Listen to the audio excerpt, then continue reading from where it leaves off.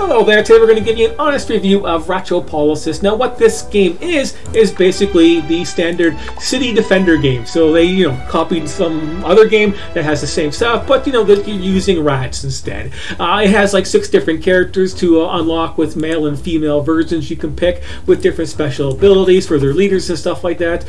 They have like, 3 different maps you can pick from with, different, effects you can do for, making it harder at the end of the day if you want to keep replaying this game over and over again. But this game is basically just 30 waves of guys attacking your rat city, and you have to use your cards to get more troops and get more money and expand your city walls and all that kind of stuff. And this is basically you start collecting gold, you got your waves, you got your population, you get your money, and you got all your cards, and this is your deck. You start off with the basic small deck with a couple of cards each, and then as you play you get rewards to get more cards and so on and so forth. And cards like like houses get used up and stuff like that as buildings and all that kind of stuff. But the thing is, the downfall of this game is these cards, they can get upgraded but just once. Like you can upgrade them to level 2. Like why just stop at level 2? I don't know. Like most people stop at level 3, and that's kind of cheesy as it is for replay value and stuff like that. But these things stop at level 2.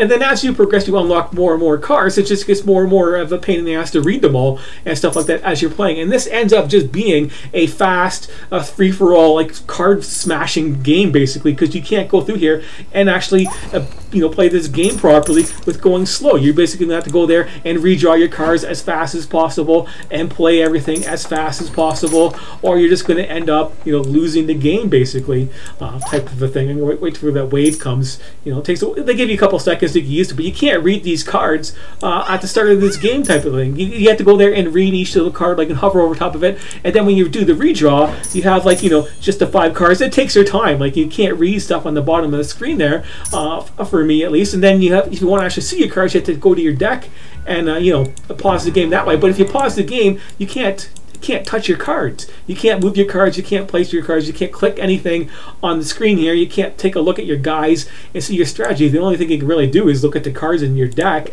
and that is about it. And that's another place where it drops the ball majorly, because at the end of the day, this gets super hectic, and all you're doing is smashing this redraw button and playing your cards as fast as possible on your deck. And it's just like why you want to play a fast, super high-paced action game when this game is just a simple waves coming in back and forth? It's like, the faster you can move your mouse and get your cards out of the way is, the only way you're actually going to end up beating this game. Because if you go slow and trying to read all these cards, and as you get there later on in the game, when you get like 10 cards on a draw, and they all have different special abilities for like, discard this card, buff this card type of a deal. This card is a temporary buff type of thing with their stupid word they used for it type of a deal. It just gets too much, and it's just too little. They have too little of things in there, and it gets too much. It's well done for everything else, so it's not a piece of crap. It's like a 4 out of 10 for me.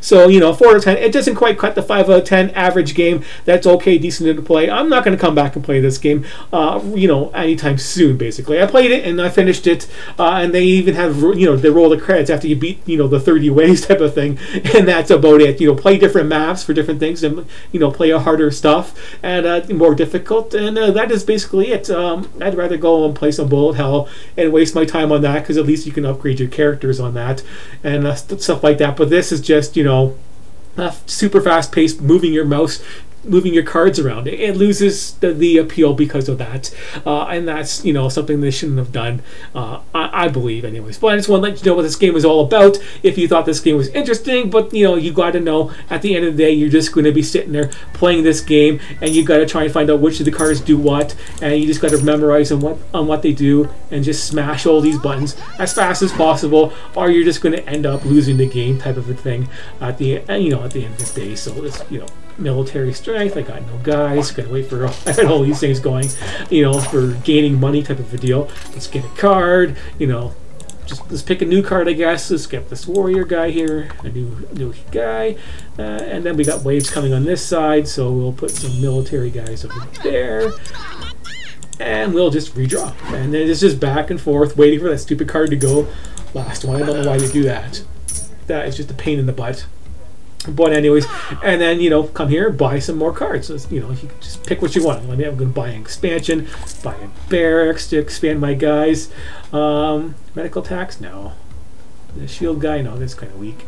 Save my money for other stuff, and so on. Wait for my leader to get up there. But yeah, you just keep playing this game over and over again, and it's just going to be the same stuff. It lost a lot of interest to me at the end of the day when you're just doing all that button smashing. But anyways, thanks for watching, and I will see you later.